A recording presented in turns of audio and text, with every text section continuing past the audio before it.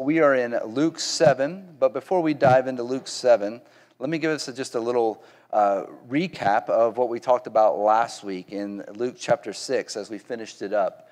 In Luke 6, Jesus gave what we call the Sermon on the Plain, and his main emphasis in that sermon was the kingdom of God. The kingdom of God, where he taught us what a citizen of heaven looks like. And so as citizens of heaven, he says of many ways that we are blessed, right? He talked about us being blessed when we realize our need for him, that is being spiritually poor. And when we hunger and thirst after his righteousness and living our life the way he wants us to live our life. And he said we're blessed when we mourn or when we weep over our sin. And when we weep and mourn over our sin and we repent of that, he forgives us. And praise God for that. Well, we also talked about loving our enemies. Not such an easy thing to do. And honestly, we can't really do it on our own power. We need the Holy Spirit's help to do that. We talked about that last week, how we need his help to help us to love in the pattern of God's love. And many of us know the golden rule, and we talked about the golden rule last week, and where Jesus said in verse 31 of Luke chapter 6, he said, "And just as you want men to do to you, you also do them likewise." And so we talked about being kingdom-focused and loving others.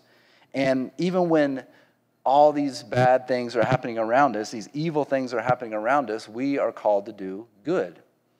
And we talked about, at the end of chapter 6, laying a good foundation. He talked about the rock on which you build your foundation. That is on our faith in Jesus and God's word. And that's where we build our foundation. I'm hoping this morning, as we talk about the things that we're going to be talking about, we're going to help build that foundation for us this morning. And so all these things added up together for us to live kingdom lives while on earth. That's what Jesus is calling us to do in that Sermon on the Plain.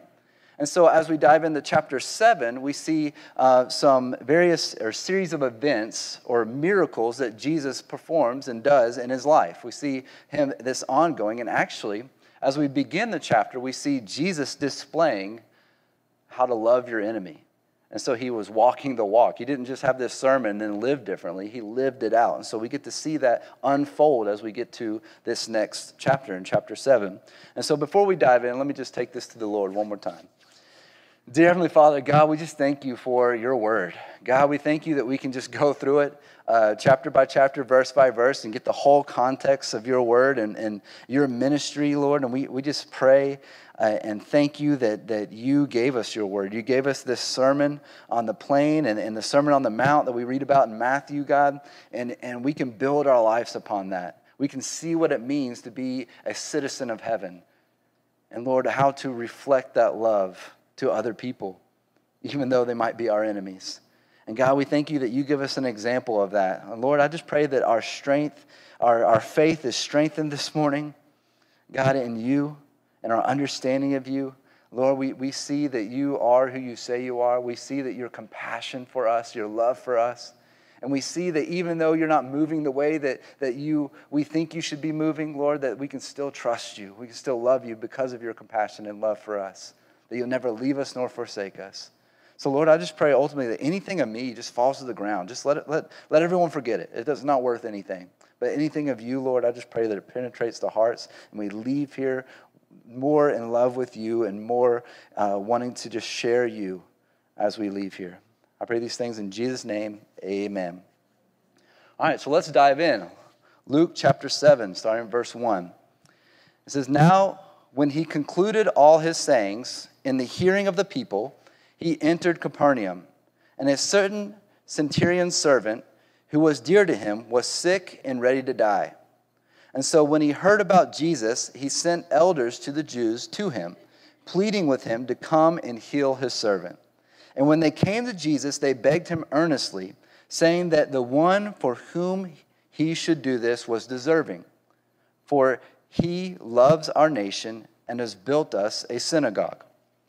And so the beginning of it says he concluded all his sayings. So that is the Sermon on the Plain that we talked about in Luke chapter 6, right? In verses 20 through 49, he gave those sermons.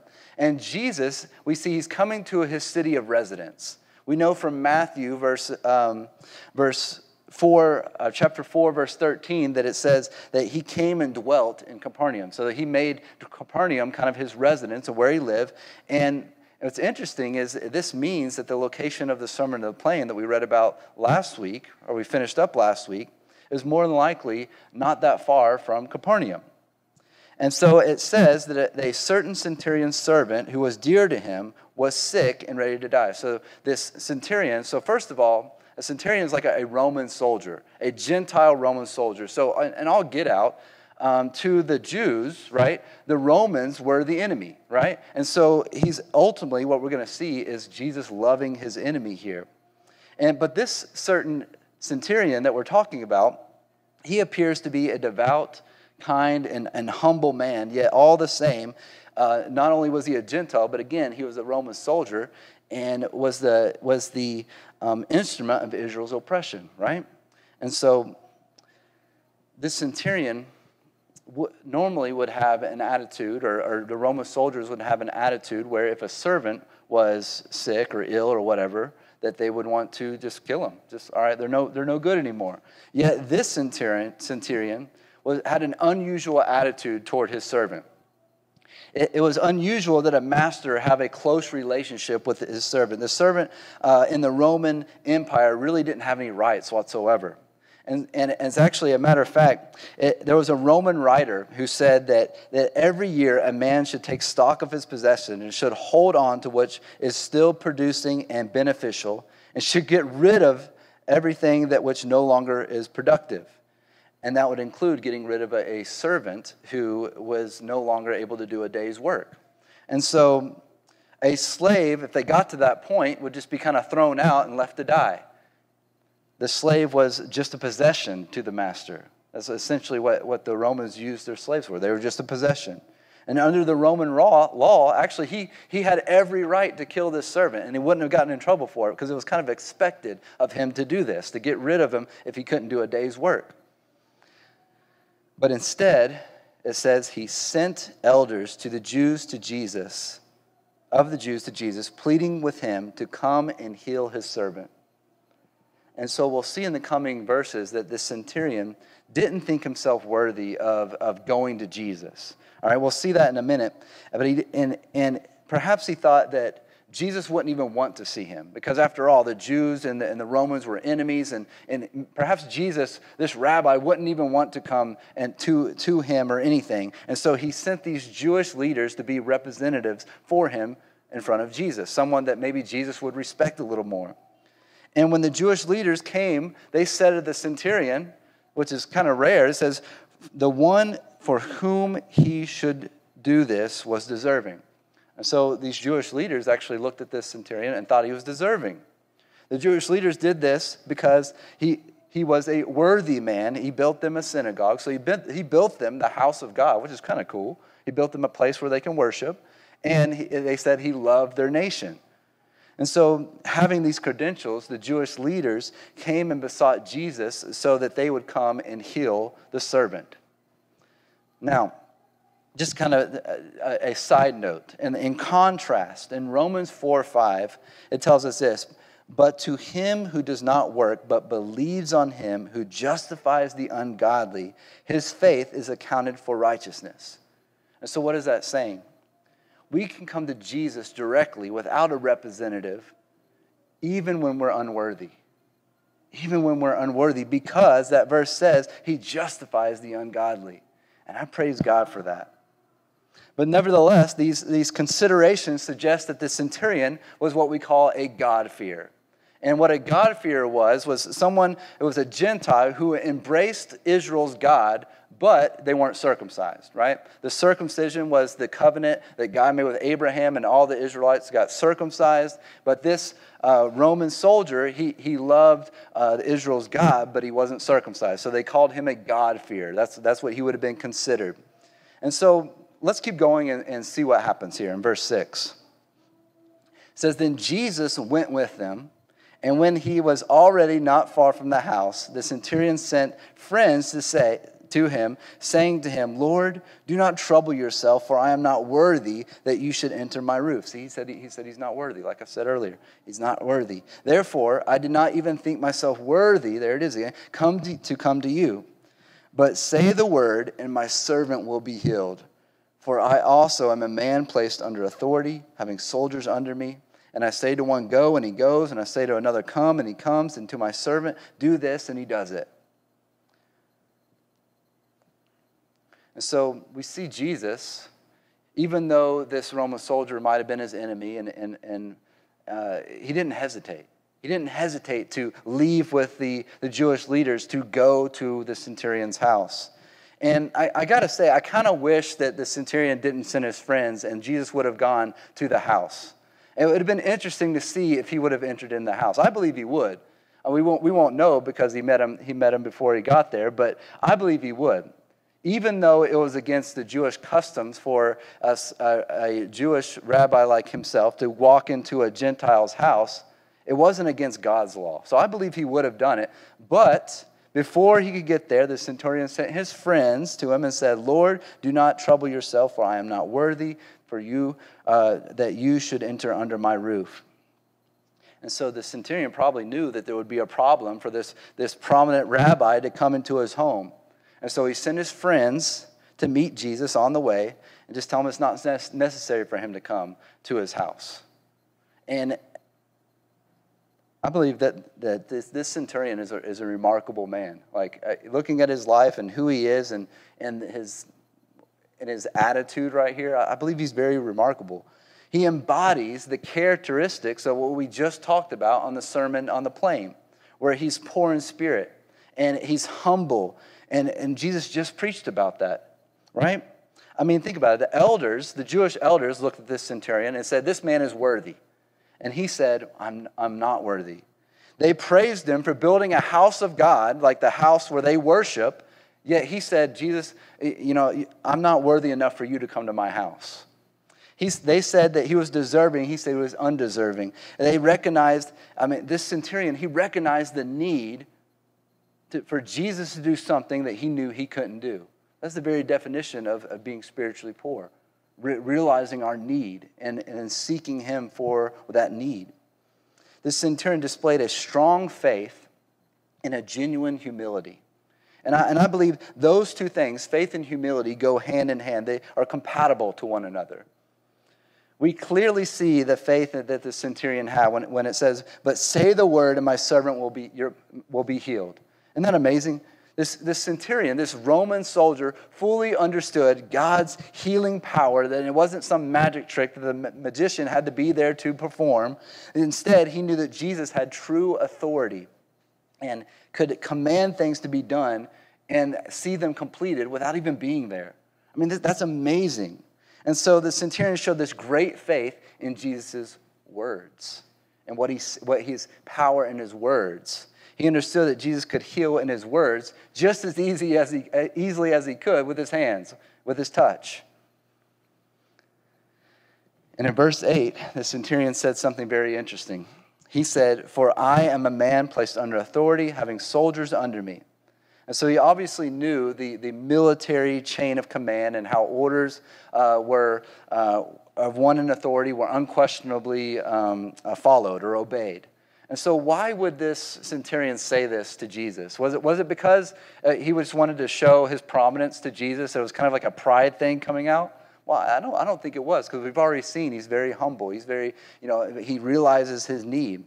I think he recognizes that Jesus had authority over sickness. His servant was sick, and even though he had all this authority, he couldn't heal his servant. But Jesus does. He does have the authority. He believed that just as he was a man of authority and is obeyed by his subordinates, that Jesus had the authority over sickness. And he can do it without even being present with his words. Man, this Gentile Roman soldier is just displaying some amazing faith, right? And Jesus, in verse 9, he recognizes that faith. It says, when Jesus heard these things, he marveled at him. Jesus marveled at this Gentile Roman soldier. and turned around and said to the crowd that followed him, I say to you, so he's publicly saying this now, about this Gentile Roman soldier, I say to you, I have not found such great faith, not even in Israel. And those who were sent returned to the house, found the servant well who has been sick. And so it catches my eye that it says Jesus marveled at the centurion. The centurion understood that Jesus' spiritual authority, and it made Jesus marvel. His simple confidence in the ability that Jesus to do this with his mere words, to heal, showed that a faith that was free of superstitious reliance on some external thing. This was a great faith that Jesus found worthy of praising, and he made that publicly known that it was a great faith. I mean, did you know that Jesus only marveled on a few occasions? First one, we see it here, that the faith of the centurion. He marveled over the faith of the centurion. But he also marveled at the unbelief of his own people. That's what we read about in Mark 6:6. He marveled at the unbelief. So Jesus can either marvel at our faith or marvel at our unbelief. I, for one, want Jesus to marvel over my faith in him and his ability to do what he says he can do in my life. And so he says to the centurion, I have not found such great faith, not even in Israel. So Jesus considered this faith, this Gentile soldier, which, by the way, again, was a symbol of their oppression. So in all get out, it was his enemy. And Jesus considered his faith and thought he was greater than any faith he has seen amongst the people of Israel. That is, amongst the Jews, whom Jesus actually came from, right? He did not see as much faith as this Gentile Roman centurion. It's amazing. Then in verse 10, it says, and those who were sent returned to the house and found the servant well who had been sick. And so Jesus both answered the centurion's his unselfish request and proved that he really did have the authority that the centurion believed that he had. And so that's the first miracle we see in chapter 7. Starting in verse 11, we see the second miracle where Jesus comes upon a funeral procession. It says, now it happened the day after, so this is the very next day, he went into the city called Nain, and many of his disciples went with him, and a large crowd. And when he came near the gate of the city, behold, a dead man was being carried out, the only son of his mother, and she was a widow. And a large crowd from the city was with her. And when the Lord saw her, he had compassion on her, and said to her, do not weep. And so he's leaving Capernaum, and he's going to this place called Nain. And Nain is about 25 miles away from Capernaum. So he's traveled about 25 miles, and it says that many of his disciples went with him, and they had a large crowd. So Jesus had this large crowd with him. And we see that the fame and popularity of Jesus is continuing to grow. And he doesn't have just the 12 apostles. He has many disciples with him. And so Jesus comes to the gate of this city, and there's a funeral procession happening. Now, if you've ever been to a funeral, you know that any funeral is a tragedy. Any loss in your life of someone that you care for and special in your life, it's a tragedy. But this was a special loss. The deceased was the only son of a mother who has already lost her husband. She was already a widow. And in that culture, when you were a widow, it was your sons, it was your family that would take care of you. So this loss was very severe. This was something that would have, her future, this widow's future would be in trouble, would be miserable. But we also gather from verse 12 that said a large crowd from the city was with her. So Jesus had a large crowd with him, and this woman who was mourning had a large crowd. Now, typically, a procession like this would have hired mourners and hired musicians who would come and perform, and so kind of help in the process of mourning.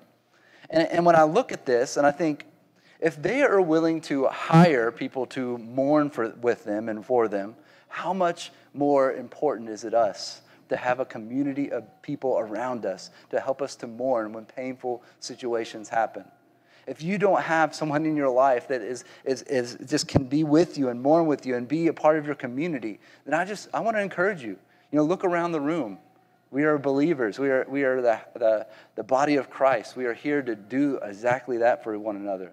That's why we have life groups. So we say we live life together. It's our life together, and we can be there to mourn. And Celebrate Recovery is the same thing. It's a safe place to be able to share what's causing the pain in your life and be able to find healing. It's so important that we have community. If they're willing to hire people to do this, how much more important is it for us to have a community of people around us to help us to mourn and be in painful situations? You know, I'll share my own experience, and probably you've heard this before because I just like to brag about God in this way and brag about community in this way, is when my wife and I, between my daughter and my son, we had a miscarriage. And that was probably the most painful, it was the most painful thing that we've ever experienced in our life. And I was probably a year into my sobriety at that point. And normally when something painful happened in my life, I would just go right back to drugs. I wouldn't want to think about it, want to feel numb. But this time was completely different. I had a community of people. I was going to a life group we called a small group, and they came to my house. They prayed for us. They helped mourn with us. They did exactly what these people were hired to do for this woman. And it was different than any other time that I've ever gone through a painful situation. And it just showed me, God showed me how important it is to have a community of people in your life that can help you in that process and take you to the feet of Christ when those painful things happen in your life.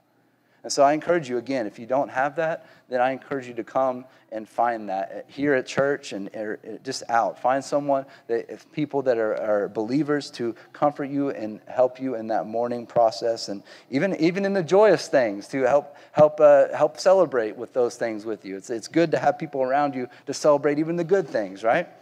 And so,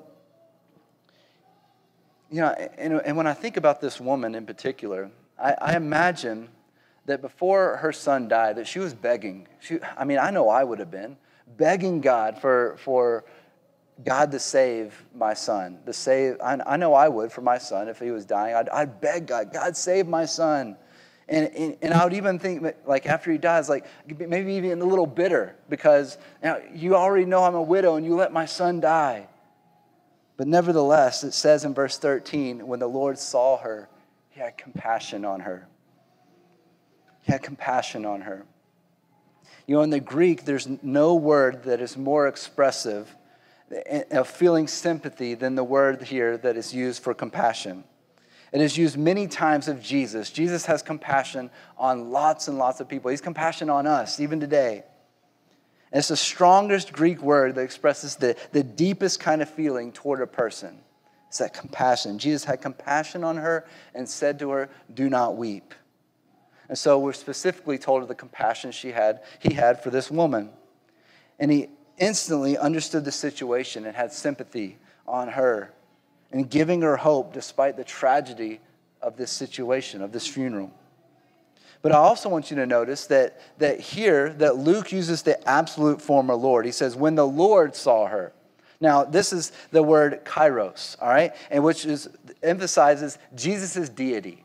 And so we've already pointed out several ways that Jesus referred to as deity here. And this is yet another way that we should say Jesus is God. It just points to his deity. And next, starting in verse 14, Jesus shows that deity. It's on display when he raises this young man back to life. It says, when he came and touched the open coffin, and those who carried him stood still. And he said, "Young man, I say to you, arise." So he who was dead sat up and began to speak. And he presented him to his mother. Then fear came upon all of them, and they glorified God, saying, "A great prophet has risen up among us, and God has visited his people." And this report about him went through all Judea and all the surrounding regions. And so Luke here gives a vivid picture of this open casket, or open coffin. And Jesus looked at this boy and spoke to him as if he was alive. As if he was alive. He says, "Young man, I say to you, arise." Jesus spoke to this dead body as if it was alive. Now, in Romans 4:17, it says this, "God, who gives life to the dead and calls those things which do not exist as though they did." And so Jesus is talking to this dead body as if he was alive. And let me tell you, only God can do that. to speak to the dead as if they were alive. And so he spoke to this boy as if he was alive.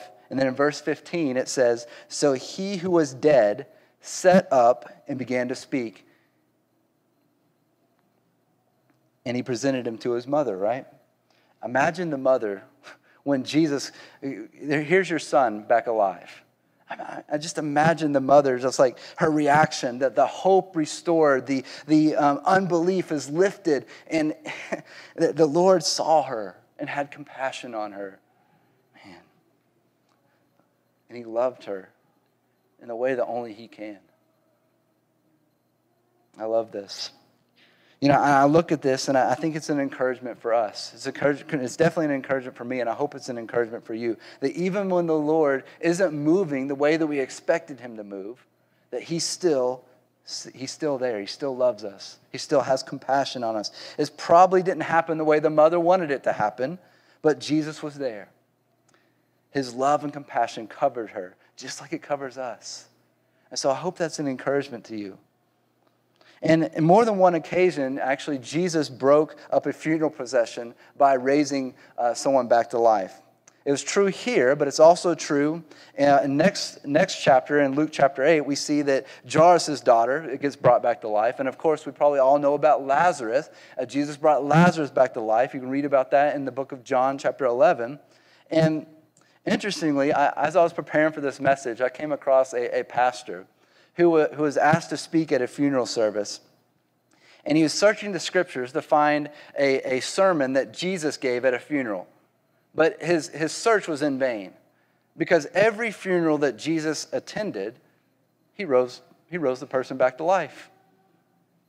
So he couldn't find anything. And so it's clear that Jesus doesn't like death, right? He regarded it as an enemy that needs to be conquered, that needs to be defeated. And that's what Jesus ultimately did when he went to the cross and he was resurrected. He defeated death. Now, before we go on, I just want to be clear that this boy was not resurrected. All right? He was what we call resuscitated. And there's a difference. You might say, well, what's the difference? Well, resurrection is that you never die again. Jesus, when he was resurrected, he ascended back to heaven. He never died again, right? And God promises that we will be resurrected and rise again to never die again. Where resuscitation, you come back to life only to die again. This poor young man had to die twice, right? So he was resuscitated. He had to die again.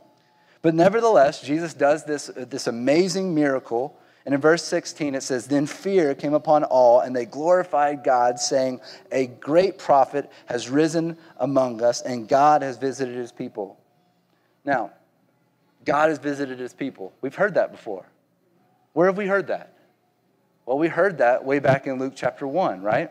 Where in the first chapter, at the birth of John the Baptist, and Zacharias, who was John the Baptist's dad, he gets his voice back, and he prophesies. And some of the first words that he spoke back, and all the way back in Luke chapter 1, were this: blessed be the Lord God of Israel, for he has visited his people.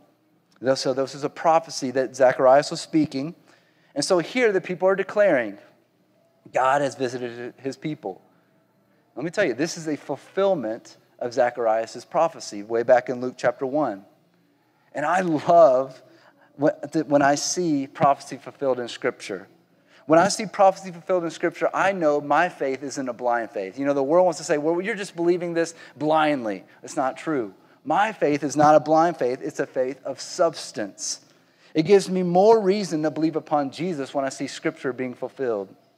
And it helps me to build on that foundation, on my faith in Jesus Christ and on God's Word. Just like Jesus was talking about at the end of chapter 6, that we're build our life on the good rock. And he is our rock. And when we hear things like this, I hope it encourages you. I hope it helps you to build that firm foundation on who Jesus is and God's Word. But then it says in verse 17, and this report about him went throughout all Judea and all the surrounding regions. And so not only did it spread in the region where Jesus was going from city to city in Galilee, right? It spread, it said, throughout all of Judea.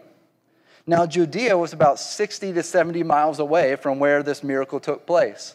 So that's a pretty, I mean, they didn't have like Instagram and be like, all right, I'm going to FaceTime. We're going live on this. None of that, right? That had to be like travel word. Like, I'm going to get on my horse and tell the next city. And 60 to 70 miles away, this story came about where Jesus raised this boy back to life. And word spread so much that it got to the ear of John the Baptist, even when he's in prison. And that's what we're going to be talking about in verse 18. He says, then the disciples of John reported to him concerning all these things. And John called 2 of his disciples to him, sent them to Jesus, saying, are you the coming one, or do we look for another? So immediately we kind of see the contrast between this faithful Gentile centurion and John the Baptist, who was considered a prophet, and is sort of his unbelief he has here. But it starts out talking about the disciples of John, all right? And so John the Baptist had his own disciples, and some of Jesus' disciples actually began as John the Baptist's disciples. We know that John and Andrew began with John the Baptist and then went to Jesus. And so John the Baptist's disciples come to Jesus. He's telling them to go to Jesus and ask, are you the coming one, or do we look for another? What's interesting about this, if you go to the Gospel of John, that is John the Apostle, not John the Baptist's Gospel, but the Gospel of John, it tells us that John the Baptist saw the Spirit of God descending upon Jesus, and so he knew that Jesus was the Messiah. It says that for the Lord told him that upon whomever you see the Spirit ascend, he is the one. And that's what happened. That's what happened right in front of John the Baptist's eyes. So he knew that Jesus was the Messiah. And John, in referring to Jesus, he actually points out to his own disciples, and you probably know this saying, it's a famous, he says, behold, the Lamb of God, the one that takes away the sins of the world. And when he did that, he points at his disciples, and that's when John and Andrew actually started following Jesus. But now things are a little bit different. John the Baptist is in a dungeon. He's a Herod's prisoner. He doesn't like confined quarters. He's a man who is in the wilderness. He likes the woods. He likes the outdoors. And so now he's in this confinement. And no doubt he's not very happy, right? It's irritating to him. And one would imagine that John, like the other disciples, was anticipating this immediate establishment of the kingdom of God. You know, as a leadership of CCF, we're going through the book of Acts together. And the book of Acts, it starts out in chapter 1 talking about Jesus ascending back to heaven. And right before they do that, these disciples, these apostles who have been with Jesus for 3 years, they ask him, is this the time that you're going to raise the kingdom of Israel? And so even right before he descends to heaven, they still don't get it. And so I imagine that John's just like they are and probably wondering, how long am I going to have to be in this prison before you start reigning, start taking over and taking over Rome? And so the question wasn't really, are you the Messiah? It might have been, but it might have been just a question of sort of urging, like, let's get this thing going. What's taking so long? Let's do this. I know you're the Messiah. Get working. Let's do this thing, you know? And so, I mean, it could be that the fact that Jesus didn't immediately do that, he didn't immediately, conquer Rome and take over things and overthrow Herod, that John did have second thoughts. But either way, I believe John seemed to be offended that Jesus wasn't moving the way that he thought he should be moving. Whatever the case, the response that Jesus gives is actually quite interesting. Let's keep going in verse 20. It says, when the man had come to him, they said, John the Baptist has sent us to you, saying, are you the coming one, or do we look for another? And that very hour he cured many with infirmities, afflictions, and evil spirits, and to many blind he gave sight. And Jesus answered and said to them, go and tell John the things you have seen and heard. The blind see, the lame walk, the lepers are cleansed, the deaf hear, the dead are raised, and the poor have the gospel preached to them.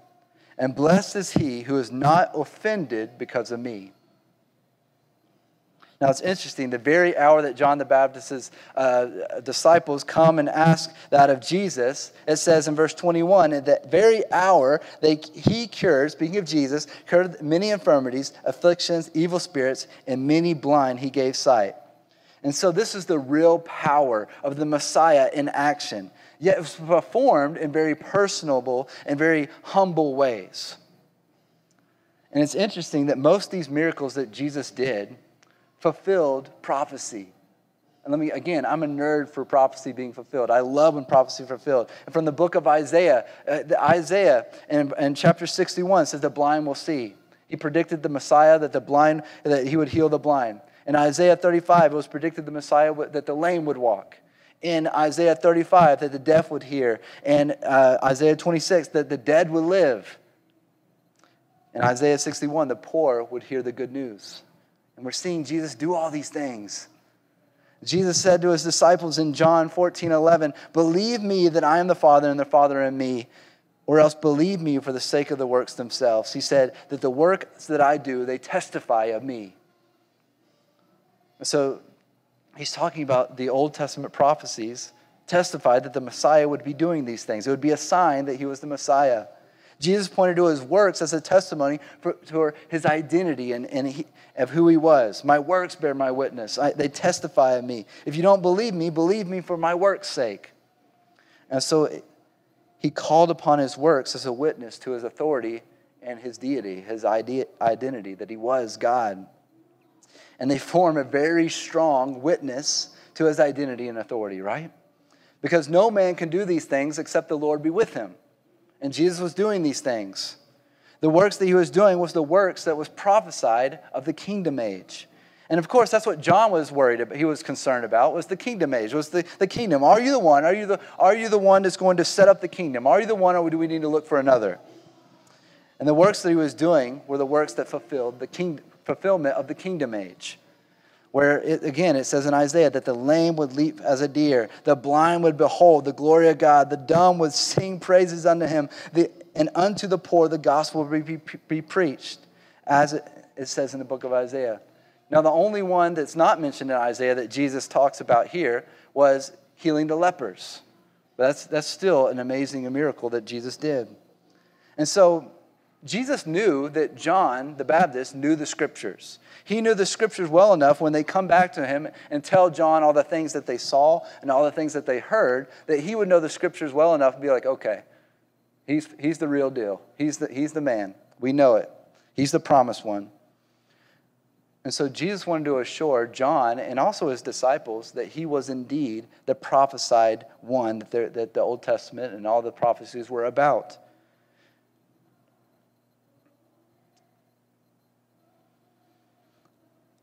But he didn't do it the way that John the Baptist expected, right? He did it more in humble ways, meeting individual needs, and not a spectacular display of political deliverance. And again, I love this. I love when prophecy is fulfilled. It gives my faith substance, right? It's not a blind faith, but a faith of what?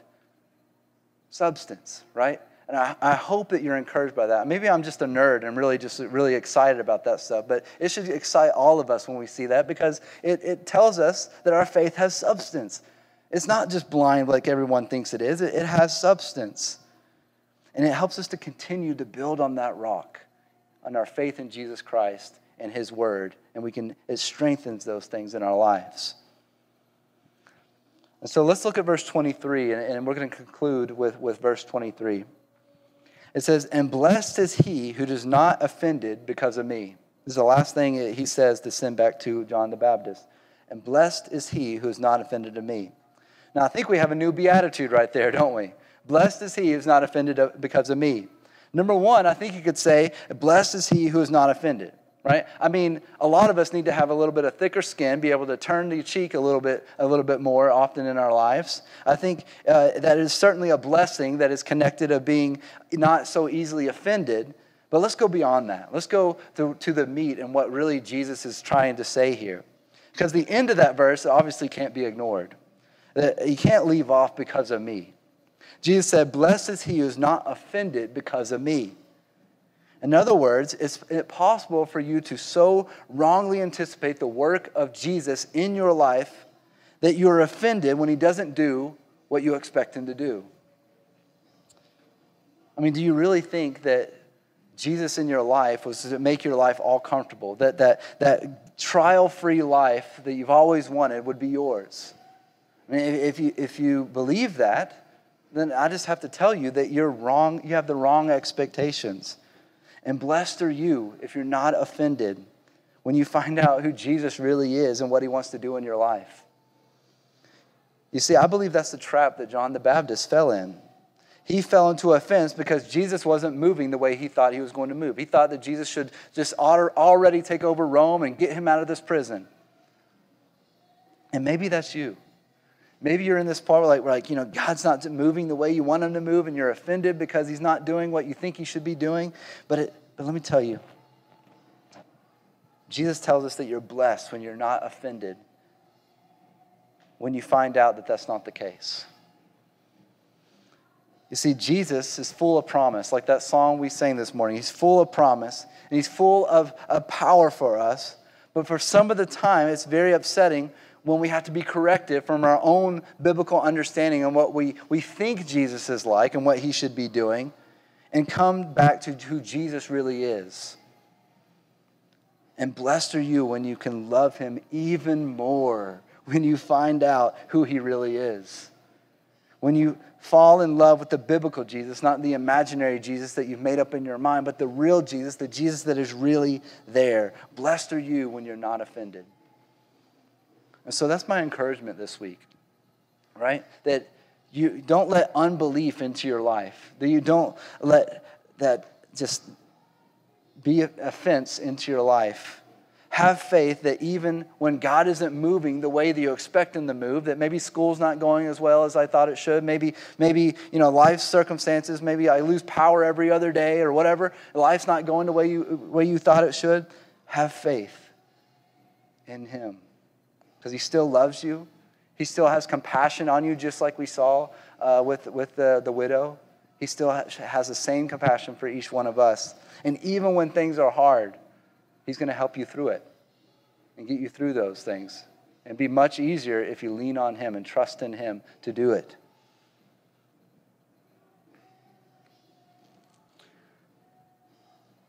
So let me close in prayer.